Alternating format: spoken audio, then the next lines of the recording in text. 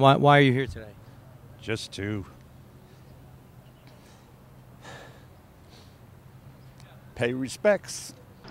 A rare sight.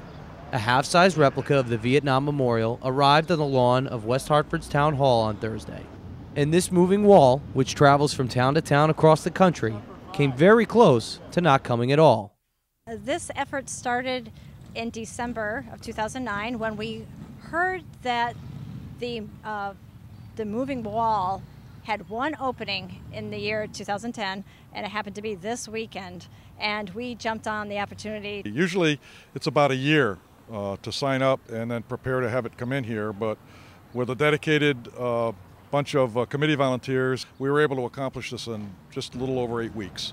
This 24-hour, 4-day exhibit allows people to give tribute to the fallen in their own way. We do find people coming in the middle of the night because people approach it a variety of ways. You know, it's a very personal experience, and those that have served in Vietnam might not come during the day and might want some time to be alone with the name and their friends. Probably the best part is that people young and old can experience the Vietnam Memorial without traveling to Washington, D.C. Just like Washington, people just pause, almost like they've been hit with something when they see the name of their loved one. Walking past these names can stir up a lot of emotions, and for some, it can be very moving. I'm just overwhelmed by all of these lives here. I served 2 years.